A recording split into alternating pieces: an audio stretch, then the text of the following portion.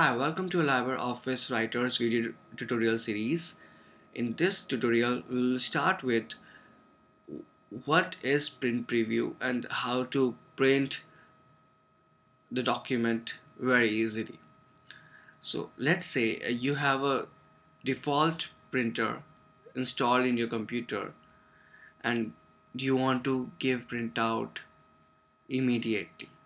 Then all you need to do is click on this button and the print will be sent immediately.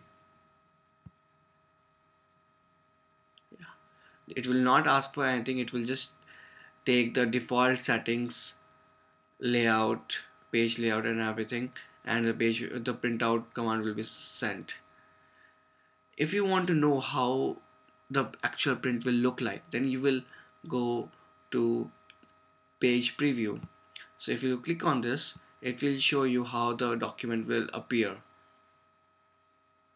and when you're done with that, you can just close preview to return to your normal document. So in this video we learned how to take the printout and how to see the page preview. In the next video we'll start with automatic spell check and how to use dictionary to check the spellings in LibreOffice Writer. Thank you for watching the video.